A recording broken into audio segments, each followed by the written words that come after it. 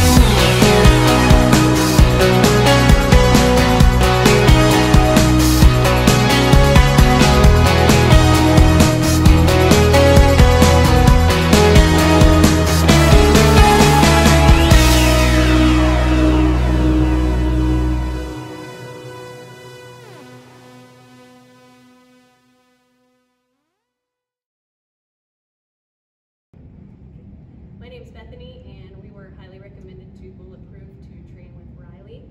Lilly came here because she was running off all of the time, jumping all over everybody, just wouldn't listen. And when we were recommended, we decided that it was time to come, and we are amazed at the progress that Lilly has made.